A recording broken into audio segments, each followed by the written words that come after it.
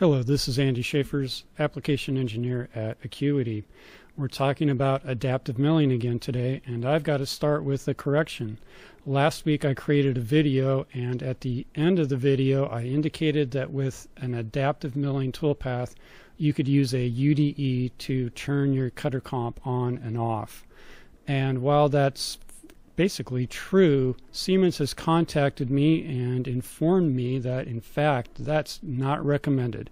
The reason is that their algorithm is calculating that chip thickness using the actual nominal value of the tool, and even though cutter comp works, it creates a situation where as the comp value gets larger you get an increasing error on that chip thickness calculation. It's no longer working the way it's supposed to, and in fact you can break tools.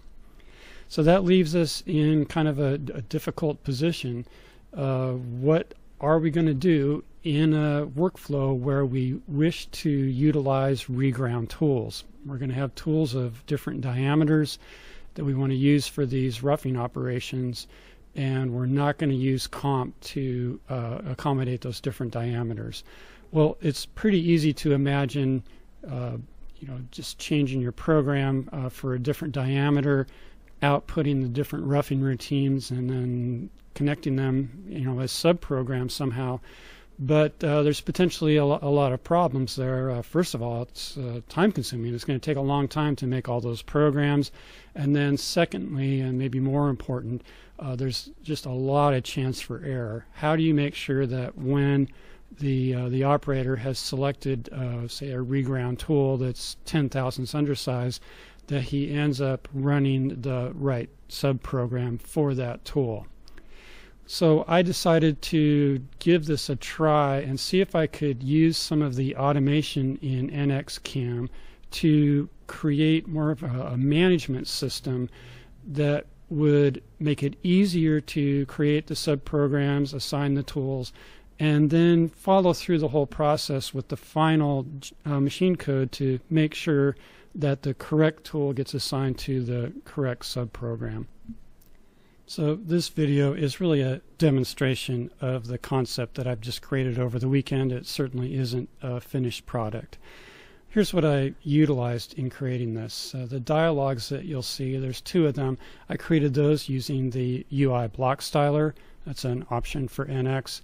And then in the background I'm using Python to work with the object model in NX, but it could have been any of our binding languages.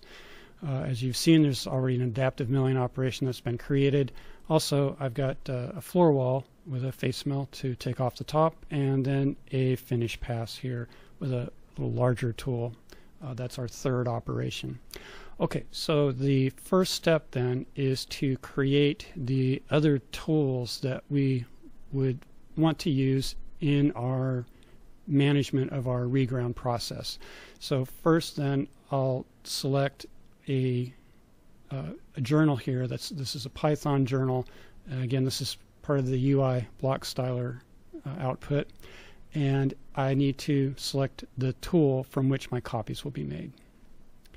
Next, you can see it's remembered my settings from the last time I ran this, but the delta here is essentially the diameter value that I'm taking off. So my first reground tool will be 10 thousandths undersized, my second will be 20, and the third tool that I'll create, obviously you would never actually regrind a tool this far, but I want to make a substantial difference just so you can see it demonstrated that it's really working correctly. So the third tool will take down 100 thousandths. Now this is a half-inch tool, so this final tool will be 400 thousandths.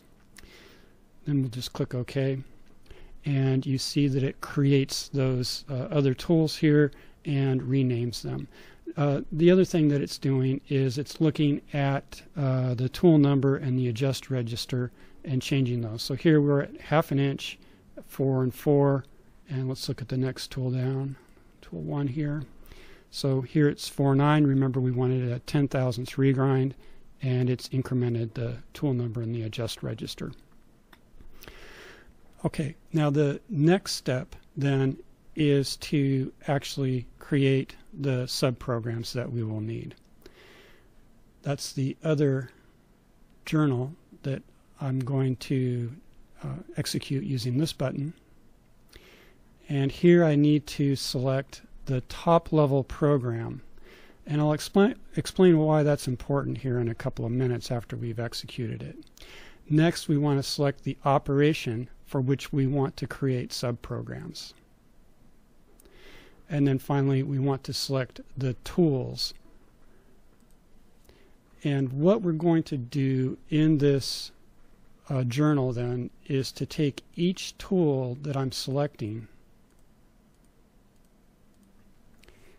and we will assign it to the adaptive milling operation, regenerate, and then post-process the output. So our expectation then is that when we get done, we're going to have 4 different operations. It's using a special post-processor that I created just to make these little subprograms, and that's named here.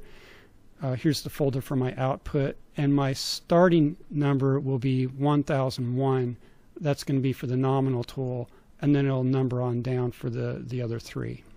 So again, we are expecting to have 4 subprograms when we complete this.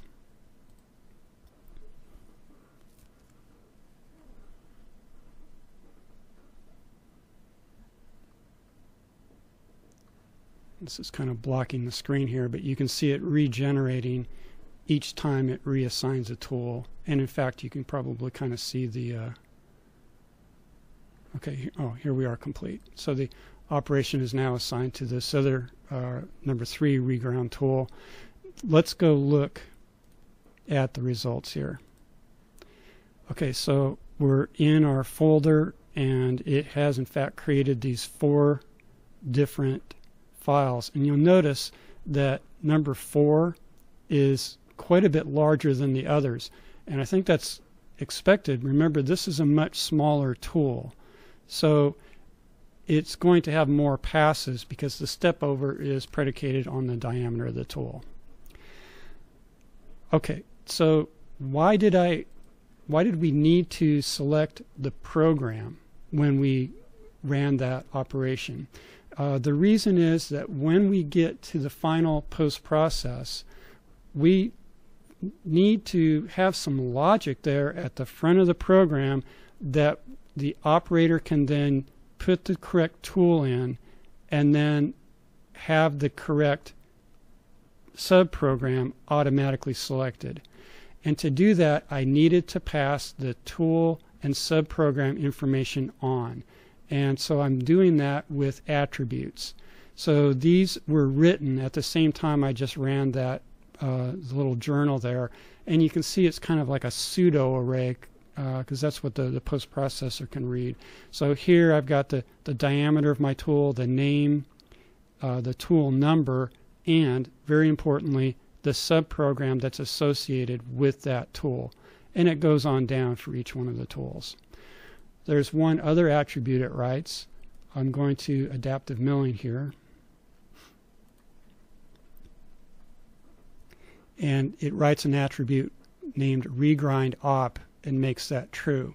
And the post needs to see that because, sure, it has all this information about the tools, but it needs to know which operation to not post out, but rather just link via a subprogram. Let's test our result. We'll post-process. First, I'll regenerate this last operation. And we'll choose the post-processor that I've modified to deal with that attribute information that I just showed you. Okay, so right at the top, we see a table that I've created using that tooling attribute information. So I've just listed it all here in columns, and I've added something that I'm calling the #600 key. This #600 is the FANUC variable that I'm using to keep track of which tool is being used for roughing. So right now, here's #600 equals 1 with key 1. That's our nominal tool. It's tool number 4, 1/2 inch diameter, and we expect that it's going to run subprogram 1.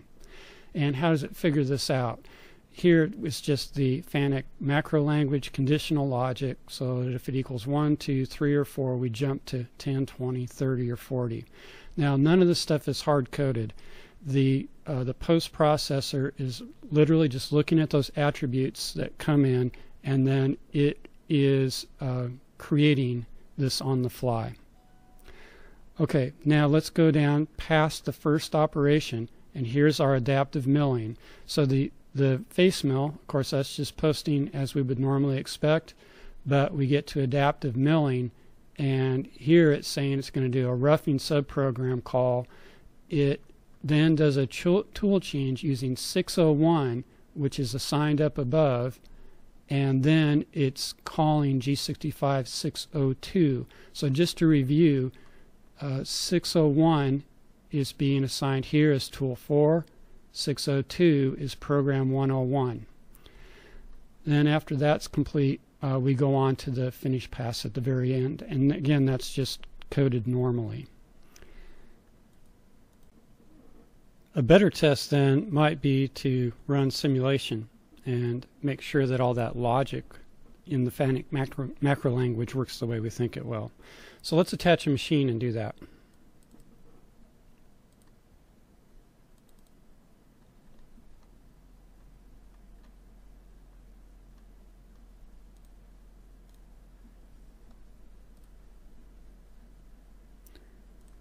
Okay, this is a horizontal.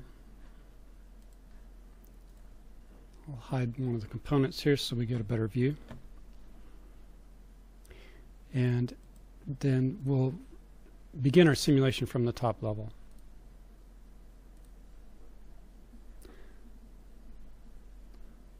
Double checking to see that in fact I am in machine code based simulation. And the next thing I want to do is bring up the program manager. The reason is I need to make sure that it can find those subprograms. Now I've run this before and I've already assigned them, and in fact as I come back into simulation it still sees those addresses.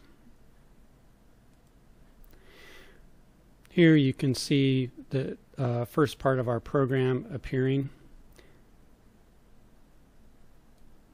Reassign some of this a little bit. Okay, there's a little more space. So here's our logic, and we'll just start stepping through this.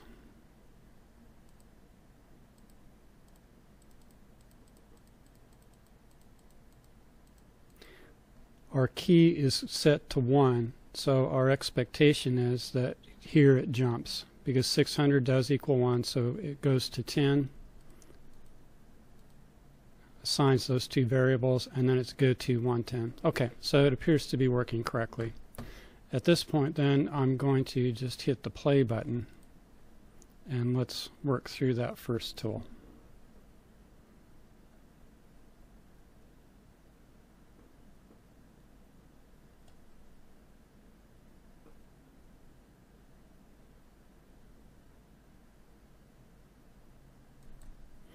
Okay, here I'm going to slow things down a little bit. And here you see that it did change tools based on that variable value, and now we just entered into the subprogram 1001 as we expected. Double checking down here, the current tool is the EM500, that's our nominal tool.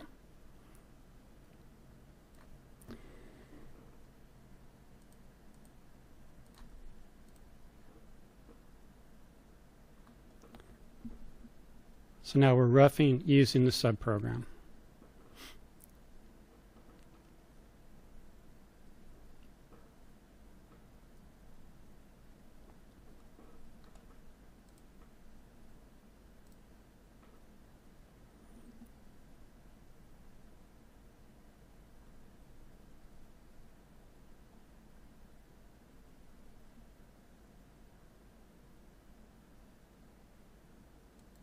Okay, I'm going to stop right there and analyze the wall.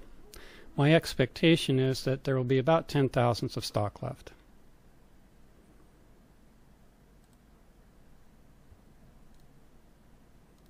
And in fact that appears to be what I'm getting. So that's the correct result. Okay, now I'd like to make a change to continue my test. Remember at the very beginning of our program, we had pound 600 set to a value of 1. I'm going to go back to my post and I'm going to change that setting so that pound 600 is now 4, which is the last tool. If you'll recall, that's the tool that we made 100,000 smaller. So I'll save my post. And now I'll reset the machine.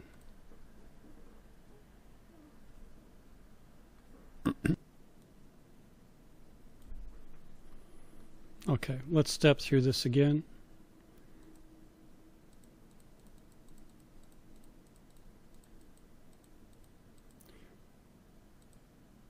And then finally we get to 4 and it jumps. Okay, so the logic's working correctly. Let's go ahead and play. And here we are. I skipped right past where it was changing the tool, but now we're in subprogram 1004, and our tool is the regrind 3, which is the correct tool for this subprogram. So this looks correct.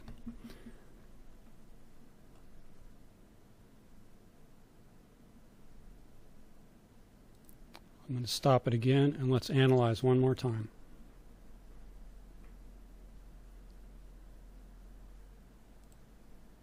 Yeah, that's 10 thousandths.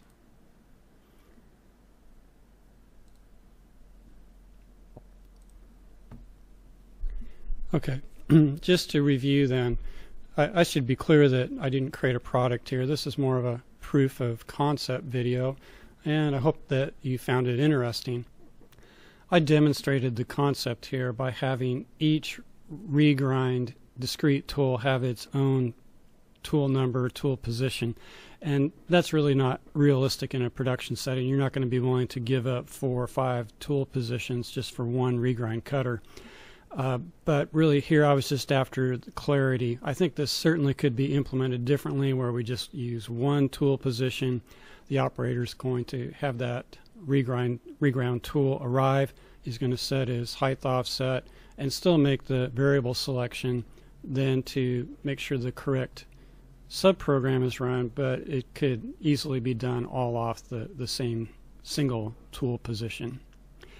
Additionally, it occurs to me that there might be some advantages to doing this over just being able to use cutter comp because of the nature of the algorithm that's used for adaptive milling. The ability to set it up exactly for the size of the regrind cutter, and then we can make small adjustments to the feed rate and the spindle speed where they can then be optimized for their reground size rather than the nominal size. And of course, this, as we saw, the step over changes slightly also. That concludes the presentation then. We're big advocates of adaptive milling here at Acuity, but we've thrown this concept out and we'd love some constructive criticism. If you have some ideas or thoughts, please send them our way. And if we can help you with your implementation of NXCAM, please get in touch with us. Thanks for taking the time to watch our video.